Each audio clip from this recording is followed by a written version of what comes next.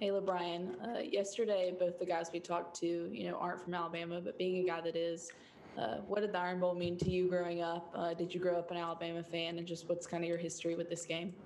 Honestly, I did, kind of growing up. I grew up Alabama fan, so, but just being from Alabama, um, every year around this time, just watching from, from a spectator, point of view, it was something that I knew I wanted to be a part of. So, you know, granted the chance and just, even now just to be able to be a part of, the Iron Bowl, is something special. Something that I always viewed as special. So, Nick? Hey, LaBryan, Auburn's got a pretty good running back in Tank Bigsby. I mean, what kind of back is he, and how do you guys plan to slow him down? he's a great player. They have a great offensive line. So, you know, they're just a great team overall. So, um, we just kind of got to control what we can control and, just try to, have a good week of practice and, you know, take that into this weekend. So, Michael? What do you remember about the 2019 trip to Auburn 2 years ago, and what makes that a difficult environment to play in? honestly, I wasn't able to plan it because I was hurt, but, just watching it and, you know, it's something that I think everybody learned from. Um, so it's one of them things I think, you just gotta kind of take a step back and just refocus on the things that you need to, and that's even right now, like just, being more, disciplined, being more consistent in our play. I think, that's really the focus for us right now as a team.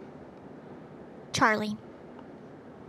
Yeah, hey LeBron. Speaking of injuries, just how are you feeling from a health standpoint right now? And when would you say you started feeling comfortable and confident coming off that groin issue? I'm feeling good right now. I'm healthy. I'm back. So, just to be back with my teammates and get back to the brand of play that I wanted to go back to. I'm blessed. So, David? LaBryan, given your background with this rivalry, there's always been a lot of back and forth. I mean, Auburn won with Cam Newton in the kick six game before you signed, and since you've signed, I guess your class is 2-2. Why do you think there's been so much back and forth with this rivalry compared to a lot of the other elite teams in the SEC that you guys play?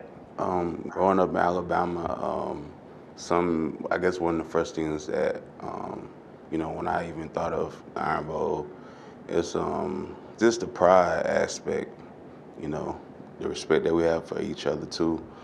Um, every time that, they match up, it's two great teams going head to head. So um, I think it's just I think a lot of that has to do with pride. So. Charlie?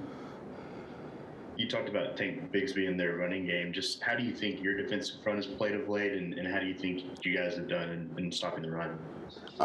I think we have to be more, disciplined and just have to constantly just keep putting in and focusing on the little things because I think, and that's what even Coach Saban say.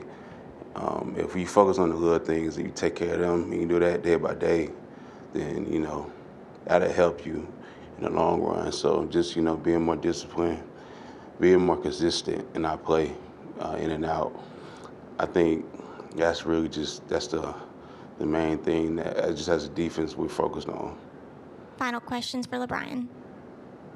Okay, thank you. Oh, sorry. Let's go Mike. Last one.